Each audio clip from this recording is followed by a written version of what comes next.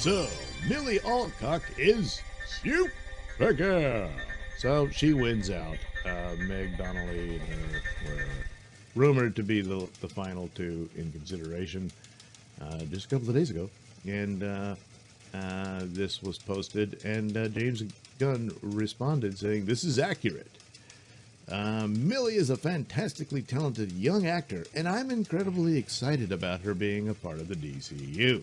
Yes, I first became aware of her in House of the Dragon, and so did I, but I was blown away by her varied auditions and screen tests for Supergirl. She embodies Kara, as envisioned by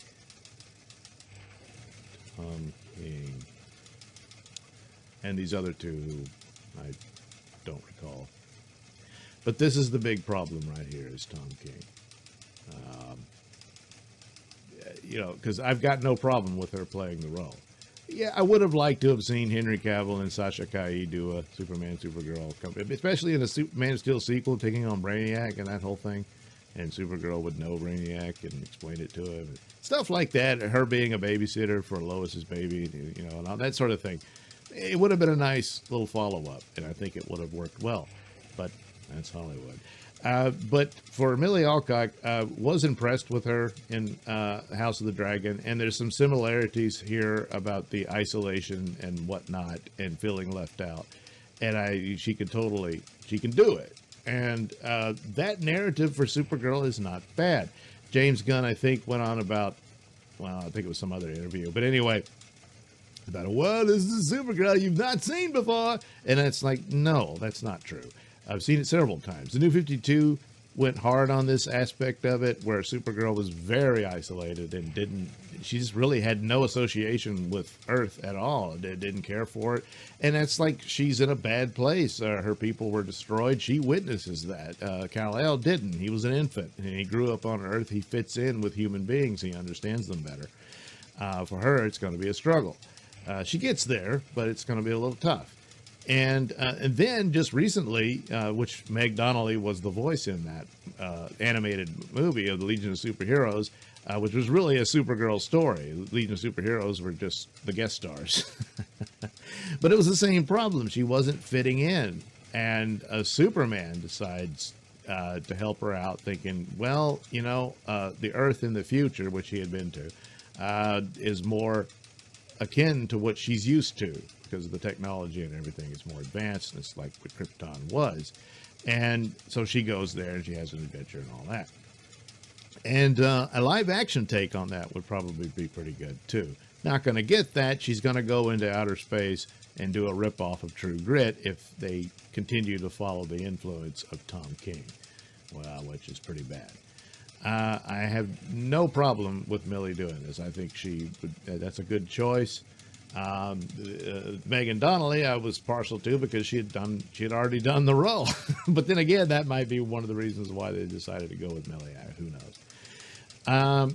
It's similar to what she's done, of course, albeit I don't expect her to have a sexual relationship with Kal-El following the incestuous storylines of House of the Dragon.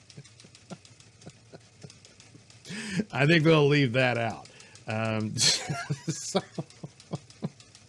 But nevertheless, just that aspect of the plot, she can handle that and do it. I have no doubt about it.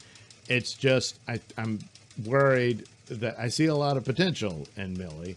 I was impressed by her in that show, and the danger is that she'd be another talent that's wasted. If they really are serious about being impressed with Tom King, and I can't imagine why, other than the fact that his mommy's a big wig at Warner Brothers, so that's an important thing. His comics are awful. They tease and pretend like they're these great Alan Moore-esque masterpieces, but they're not. And he fooled me once. He's teamed with great artists. They're top of the line, but it goes nowhere. And right now he's doing terrible things with Wonder Woman and all that. So he's just an awful source for stories. Sorry. Maybe he could try to do better, but so far haven't seen any evidence of that and doesn't seem to want to. So not interested. So Tom King's amazing award-winning. Award-winning means nothing now. Can you name an award that you respect anymore? Yeah. So Variety says that Crypto will be there as well. Now that's interesting, but it's Crypto is really Superman's dog. Supergirl has interactions with the dog, loves the cute puppy and all that, but she had a super cat named Streaky. I guess they're not going to do that. Maybe Streaky will show up in the movie. She'll find Streaky or something. Or then again, maybe it's because of the cat from Captain Marvel. They don't want any cats, so she'll get a dog. But anyway, this fan art of the costume's pretty good. That would make a good outfit. This one, you got it depicted really young here. This one's probably the best. This looks pretty good. And I mean, it's similar. Obviously, it's very similar to the one from the TV show, but you know, that one wasn't bad either. That was pretty good. So maybe it'll be a little different. But the thing about Supergirl, though, unlike Superman, she's never had a really standard costume. She changed it even in the initial run of Supergirl, you know, throughout the, well, the main thing was in the 70s that I recall, but of course she was around since, what, 60s, you know, maybe 50s as well. But eventually she was changing her outfit all the time. And I mean, look, she's female. They like to play with clothes. So yeah, Superman's like, I'm good. This is fine. But Supergirl, hey, she's got to change it up a little here and there, and all that. So yeah, I don't know. You might have where she has a different version of her outfit for each movie she's in, provided this DCU thing works. And that really depends on Superman Legacy to be a smash hit. And if that happens, then you know everything else will follow in place. But yeah, you might see her in different outfits and all that. But the biggest problem here, it's not Millie Alcock. I think she can do this. She can do it very well, even. It's James Gunn. It's not James Gunn. It's James Gunn, if he really believes Tom King is a great source of inspiration for any of the superheroes. If you got to cut him a check because, you know, to please mommy, then fine. Put his name on there, whatever. But ignore him. The basic plot and the idea of her feeling isolated and trying to find herself out in space or whatever, fine, you can do that. Just rewrite it.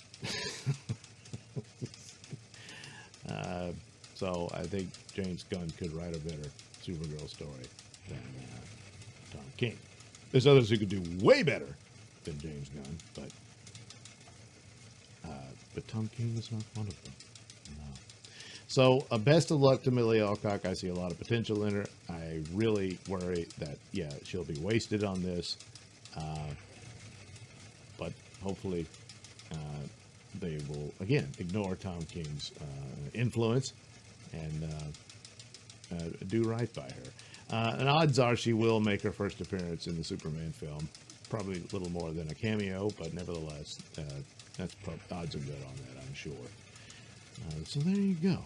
There you go. Millie Alcock is the new Supergirl.